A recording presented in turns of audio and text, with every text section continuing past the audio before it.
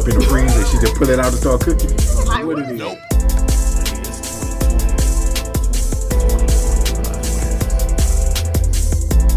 I can feel that because I feel the same way. Like when my car's out of commission or I'm low on cash, I'm not. Oh, and that's another reason, you know, because I don't have no money, and I don't feel like when you go out, even though if he want to pay, that's fine, but I still want to have my own money in case you pay, I leave a tip, or let me buy you a drink or something. You know, okay, well you bought dinner, let's go to the bar, let's have a drink. You know, something. I want to be able to do that, and I can't. I'm not in a position to do that, so I think.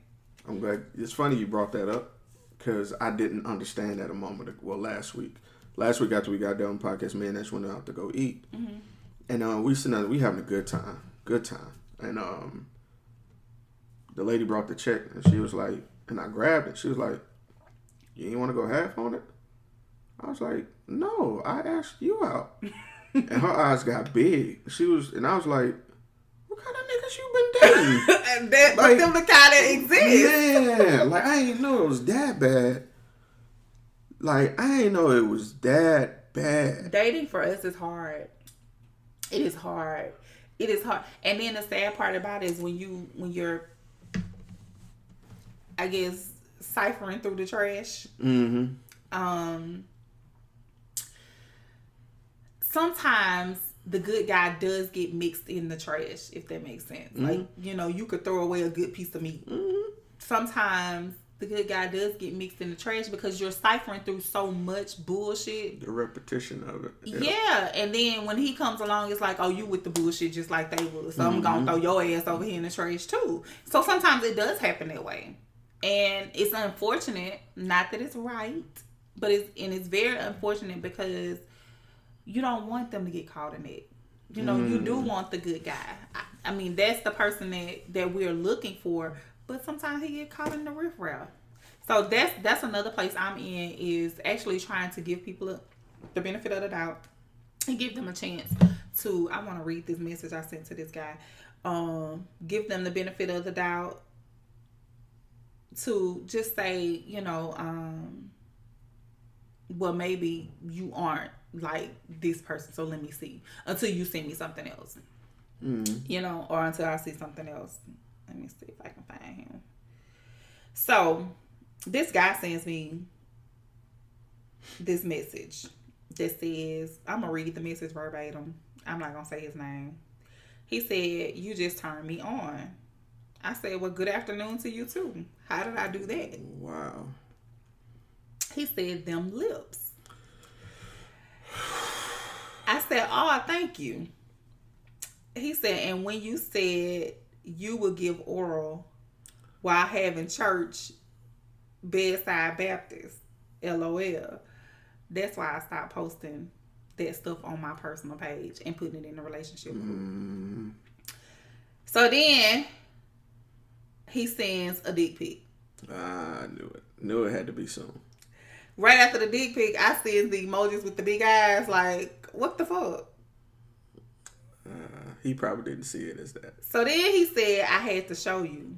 Yeah, he think you got big eyes. As in, wow, that's amazing. Oh, okay. So then he said how he looked. See? This was my response to him. "I'm a blogger, so my posts are usually pertaining to the topics discussed on my podcast.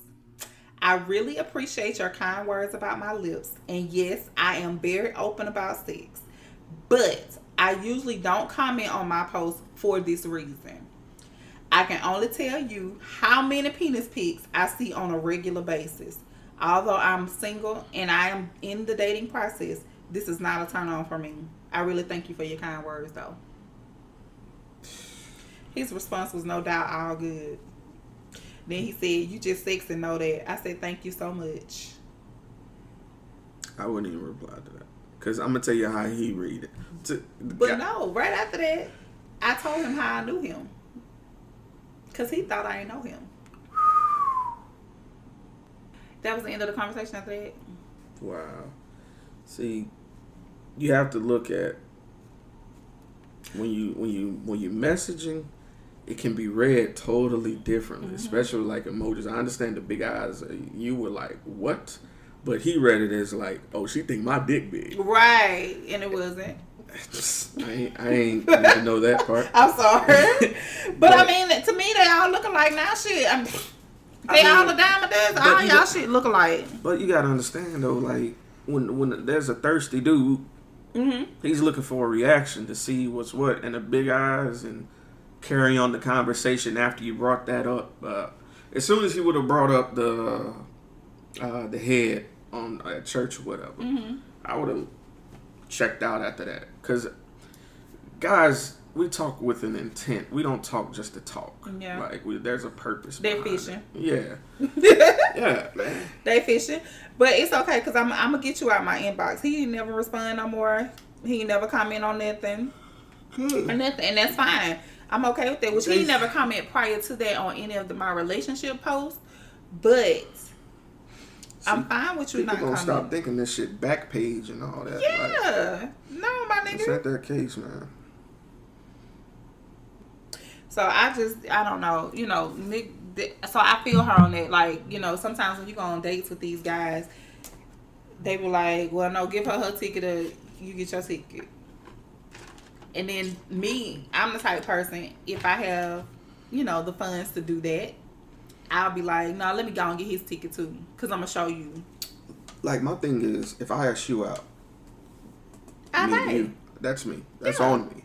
And I was always raised with that. And they made it make sense to me. So you're like, well, if you're asking her out, how do you know she has the money? Right. You know? You asked her out. So if you're asking her out, assume that you're paying always, no matter what.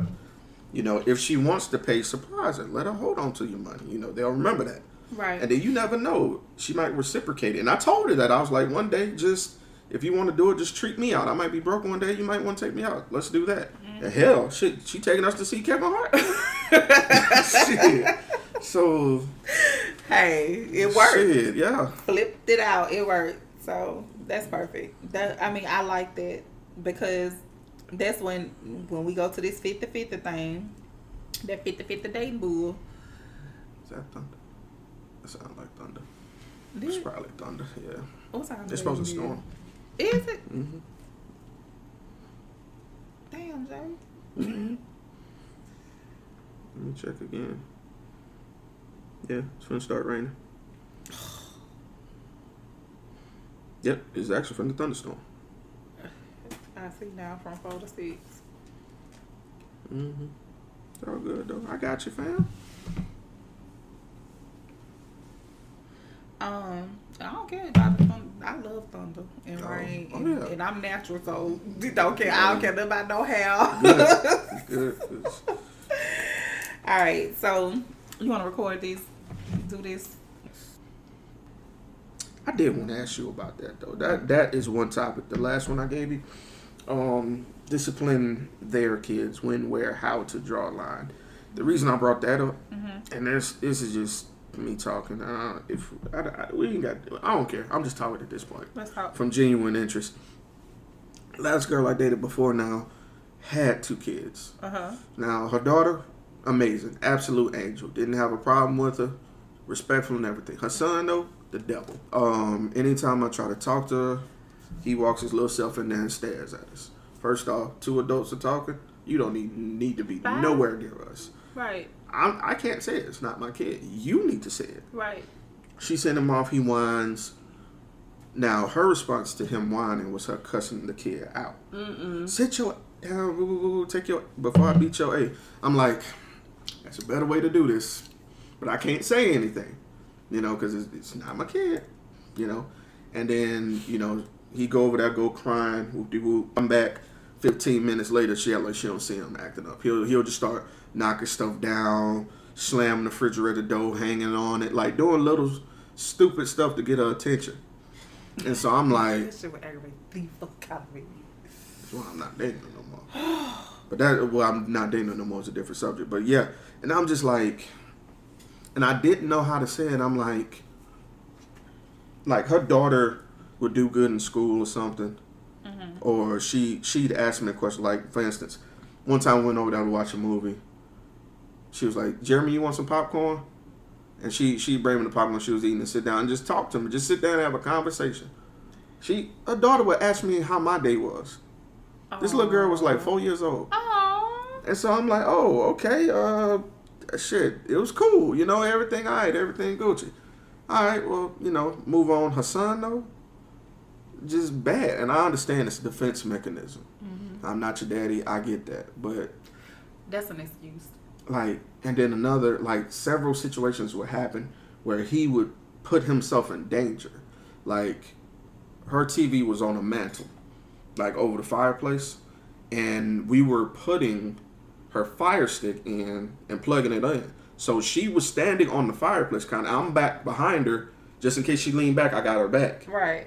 He climbs the mantle, the fireplace, and starts grabbing her leg. I'm like, whoa, stop. I don't want you to pull on that and fall. And she's like, what you doing? I'm like, I don't want him to pull and fall off and hit his head.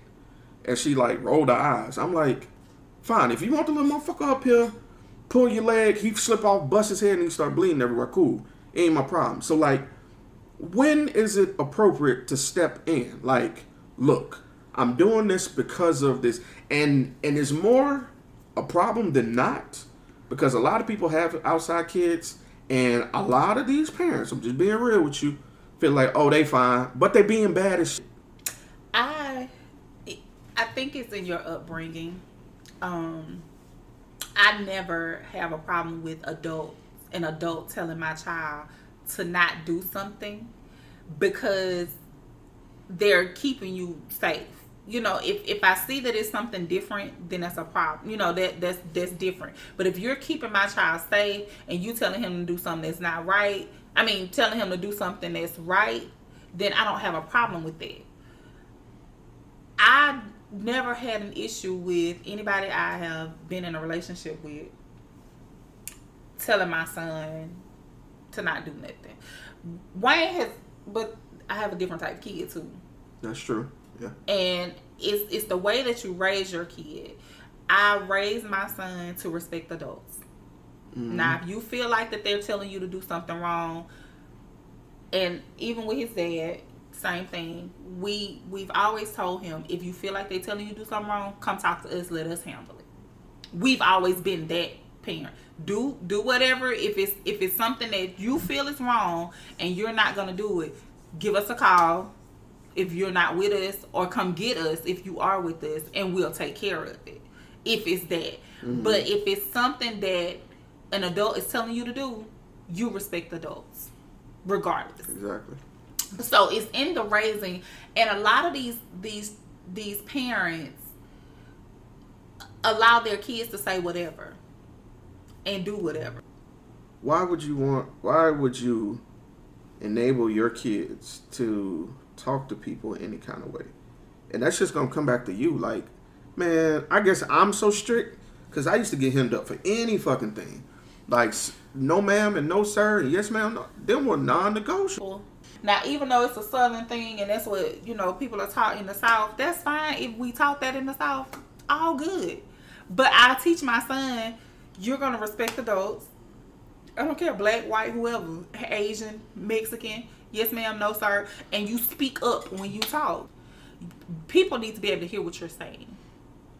So I agree. I'm teaching him to now, you got to open your mouth and talk. You got to open your mouth and say what you got to say. Get it out. Because in a minute, you finna be in the real world, baby. You gonna find out. And I that's guess why I'm I want lucky. him to get a job. That's what I was just about to say. I'm lucky. You want to know how I got taught the benefit of the handshake, the projecting your voice and the eye contact? Mm-hmm. A mock interview. Like, my brother used to do a fake interview with me. My mom did too. And I didn't understand it. At the time, I didn't get it. Mm-hmm. But I do now. Mm-hmm. You could learn so much by someone's handshake. Yep. Like, I can tell if you're disingenuous. I can tell you. Yep. The benefit of that conversation. I didn't get it. But to this day, if I meet someone and they loosely, because I will firmly shake your hand. Mm-hmm. If you give me any kind of loose, I'm like, I don't like you. Mm-hmm. Nope. Because I feel like that's how a man approaches a man. Right. That's how you approach somebody respectfully. Right. When I talk to somebody, I make it a habit of looking them in the eyes to establish a connection and to show that you're being genuine. Like, absolutely. Eye contact is very important. Everything. It is absolutely everything. It is very important. But the sad part is, see, we were taught that. The sad part about it now with these kids in this generation that's coming along now, they're not being taught that. And that's so unfortunate. They miss out on so much.